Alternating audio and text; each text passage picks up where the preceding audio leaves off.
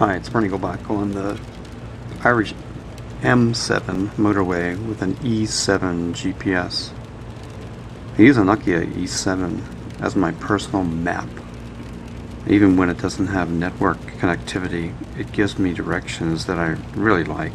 Dependable, reliable, and synchronized from like 3 handsets back.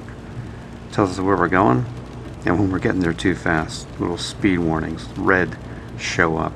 You can see all this on that's over on youtube.com/topgold. You can also see some of my places I've visited, stars that show up on different continents and different countries.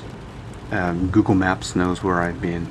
Nokia Maps shares the information as stars over on Google Maps. This phone is going to be a GPS forever. That's what makes it a keeper. Long after the OS changes, these personal maps will stay in my pocket.